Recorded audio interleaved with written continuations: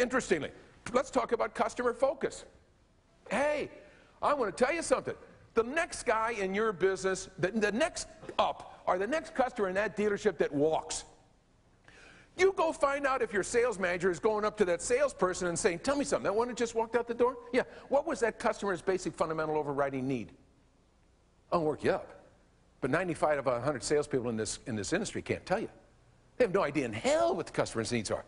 What if he said, oh, the needs for a four-door, the needs for a red car? I'm not talking about need. The guy came through the door because his kid's leaving for college and he's looking for a car that she or he can get there safe.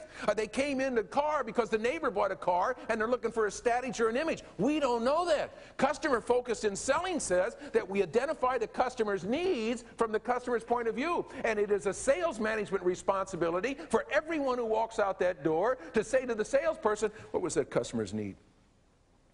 By the way, I even kid General Motors. I've been to every one of the Chevrolet and all of those great, fantastic systems that you got where you're measuring customer satisfaction of the people who bought the car.